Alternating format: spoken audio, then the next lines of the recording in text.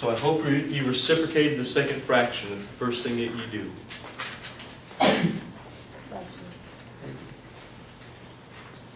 Next thing you do is a whole bunch of factoring. One thing real quick, I want to make sure you saw this. Look at the board here for a second. I'll pause you. On this right here, even though it looks like, well, there's no common factors, what I need you to do with this thing is make the x term positive. You remember doing that? So make that positive. That means you're going to factor out a -1 here, and you're going to get, instead of 3 minus x, -1 times -3 plus x, and we're going to rewrite that in just a second. But this is going to allow us to simplify something in the future.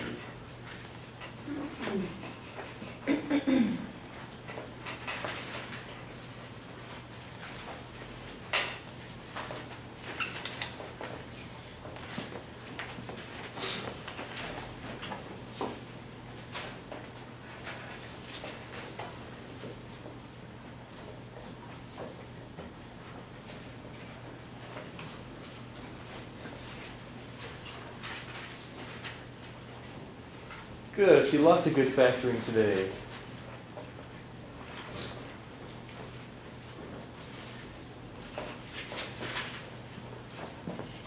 Next one I'm going to do is this one over here. We have 2x minus 10. Hopefully you factored out 2 from that, and you got x plus 5. You got that one?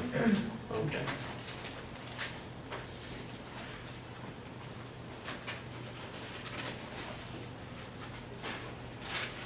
Hey, these last two, they're clearly diamond problems. We got 3 terms. Am I going to have to use the factoring by grouping, that extra step, or can I go directly to the factors? Great, okay, so these are easier ones, right? These are the ones that you don't want to waste your time on. I don't know if you're going to be able to see this that well, but I'm going to do a mini diamond problem. 6 and 5 right there. I'm going to do -7 and 12 right there.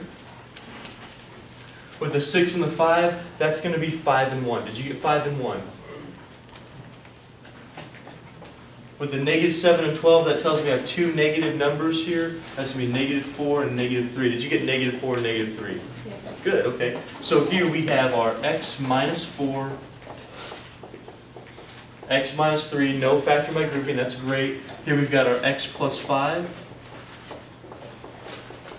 x plus 1. Again, no factor by grouping. But you raise your hand if you made it down that far.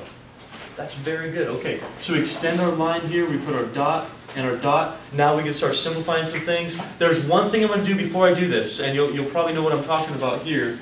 I'm just going to reorder these things, because right now it doesn't look exactly the same to me. So I'm going to erase this.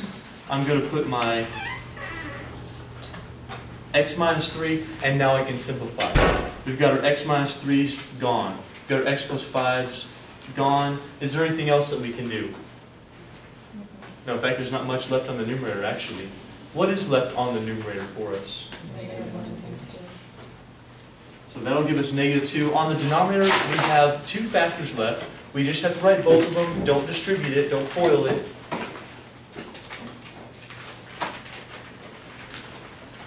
That's it. That's as far as we can go. Ladies and gentlemen, we're done with division. How many people feel okay about multiplication and division? Are you starting to see how important factoring is to us? That's basically all we've done for like 5 sections in a row. Just different applications of factoring. Now, what we were going to do in the last 2 minutes, I do want to go over these homework problems. These are from your the first C.4 I believe you did. This one is from the solving, I think C.1.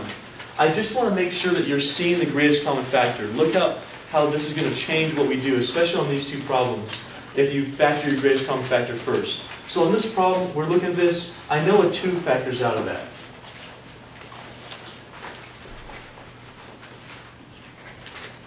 What this does for you when you do this, it's going to factor it completely. Because if you don't do this, and you factor this with a diamond problem with the extra step, which is what you have to do, you're going to have one factor that still has something that can be factored.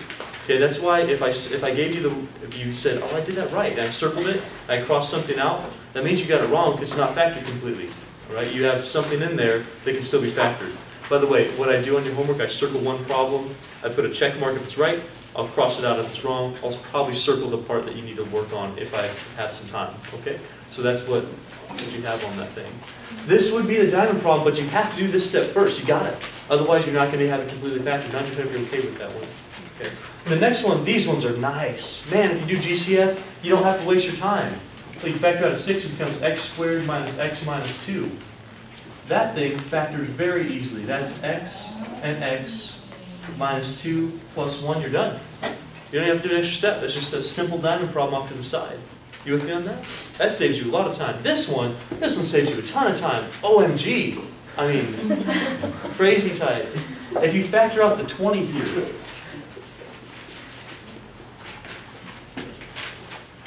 what is that, 30? This is one of the ones you might have spent a whole long time doing. If you tried to do this with the diamond problem with the extra step, that's crazy. You get huge numbers. It's ridiculous. You get like 12,000. I mean, come on, really? There's got to be a better way to do that. You factor the 20 out. Ignore the 20 for a second. Do you see that this is very easy to factor? You just go 20. That's a diamond problem off to the side. Negative 11 and 30. You're going to get negative 6 and negative 5. X minus 6. X minus 5. You're done. That's all you got to do. This one, I just got to make sure you do one thing on this. When you multiply it by the LCD, which in our case is 36, make sure you first multiply it by the 4. Secondly, make sure you have parentheses around that. A lot of people are forgetting parentheses. Check your math on that problem. It's on C.1 because a lot of people mess that thing up. I think that's number 30. You got to have this one right. So show me your parentheses. Show me the rest of the stuff. I'm going to do this on the board. Your homework for today, I'm going to start writing on the board again since y'all, I know you can get the website. I'll do this problem in a second. It'll be on the video. If you want to hang out, it'll be there as well. But your homework is from 7.2.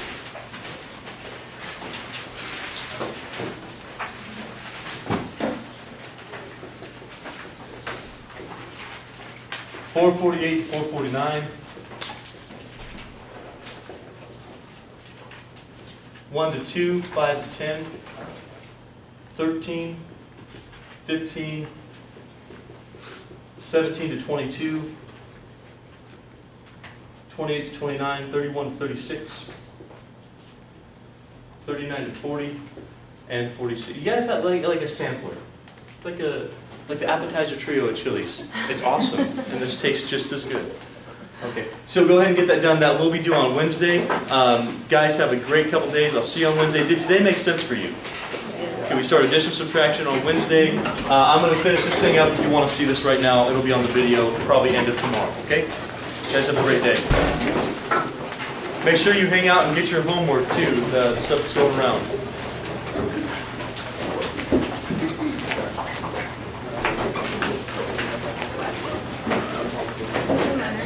Yep.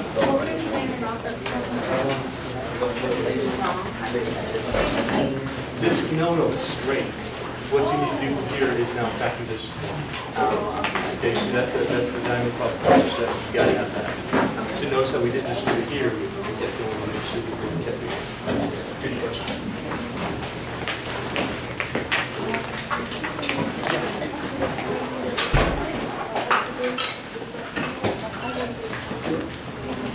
You should email me next time that happens, and then I'll give it to you. You can do it now, and then give it to me later. Okay? But it's got to be today. Okay. I forgot to put my name on it.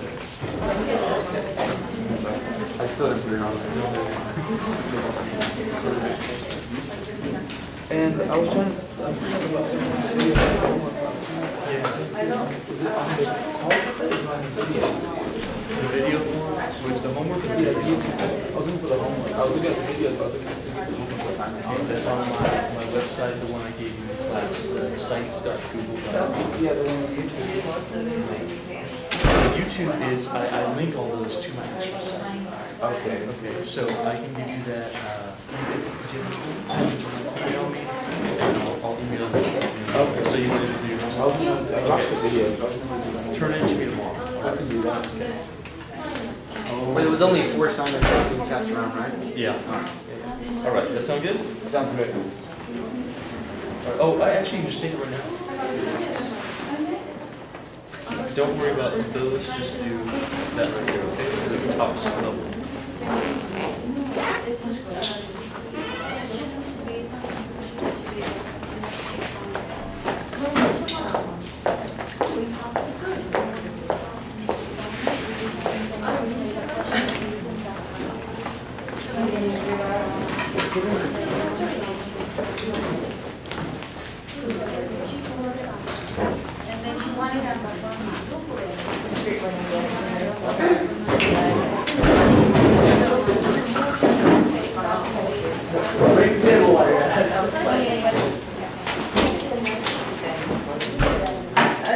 I'm tired. I'm trying to get.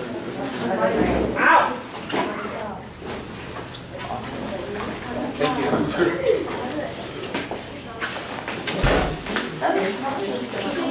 Listen to the music. The one with my name on it? Sure. What? Yeah.